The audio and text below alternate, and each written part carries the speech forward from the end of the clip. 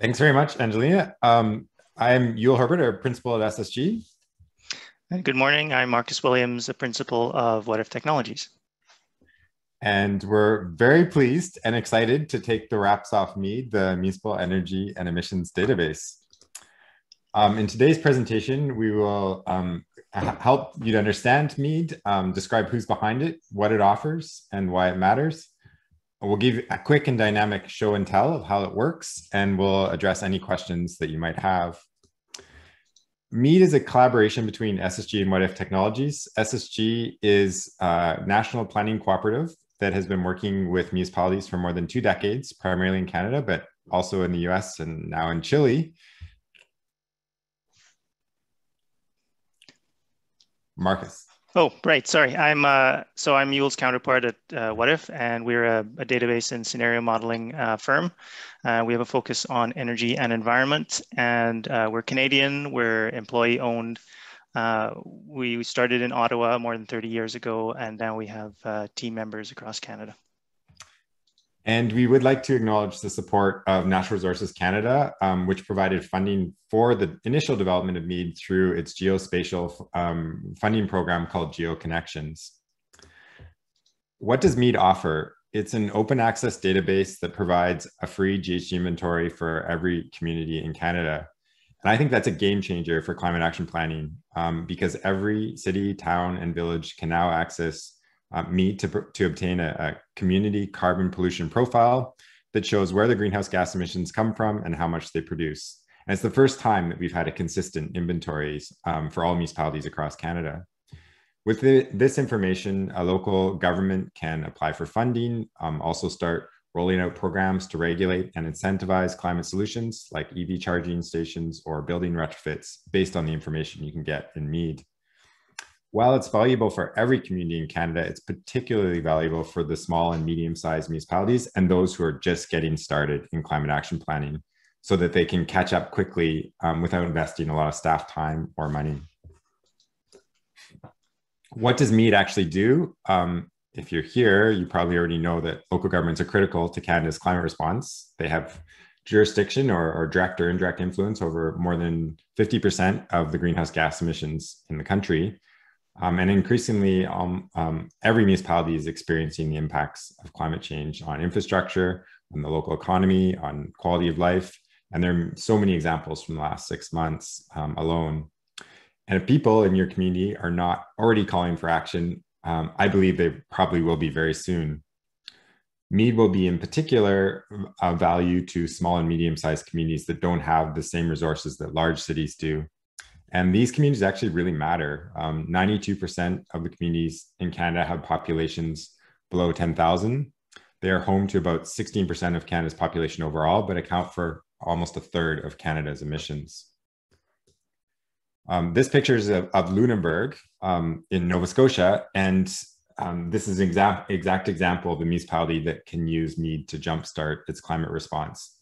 MEED is free on the web right now, and it provides the critical information required to just get going.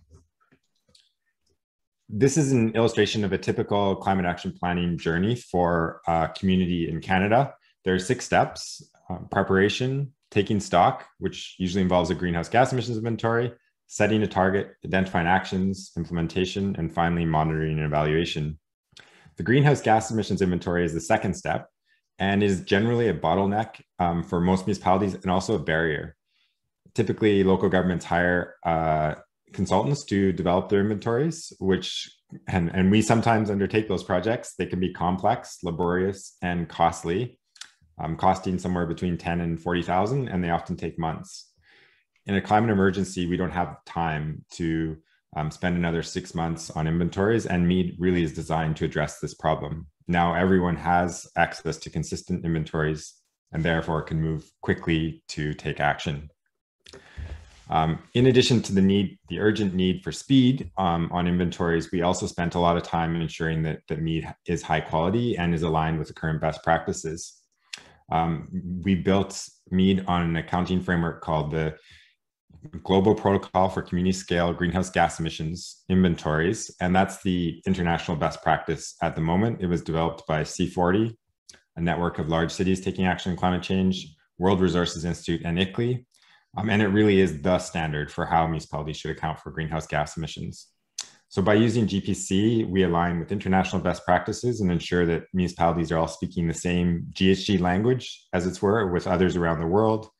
And it enables municipalities in Canada to directly report to the Global Covenant of Mayors, which is the preeminent global community of communities taking action on climate change. So I'd like to speak briefly to how MEED is built with respect to data sources. So if you think about the MEED database here in the middle, from the bottom up, we're using localized data, such as the census from StatCan, along with the business register, which helps us locate workers across Canada.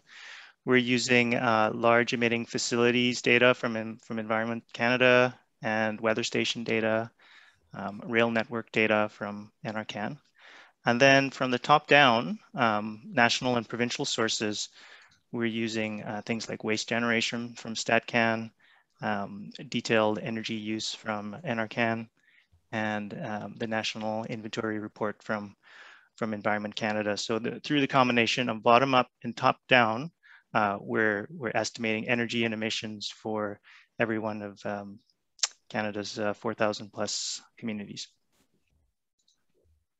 So why would you use MEED in your climate action planning? There are three reasons we've identified, and probably you'll identify more. Firstly, it's transparent. So local government can compare its emissions with those of similar sized communities and indeed any community across Canada, and do so knowing that it's comparing apples to apples with a consistent methodology. It's robust. We use a globally recognized standard, as I have indicated, and it's free. Functionality you see today will always be free. And a local government can use these insights for applying for funding or developing policies or regulations. We do want to note, however, that we reserve the right to add more features that may involve a cost in the future. Okay, so I'm going to jump into a quick live demo of the platform. I'm going to switch over to my browser here. And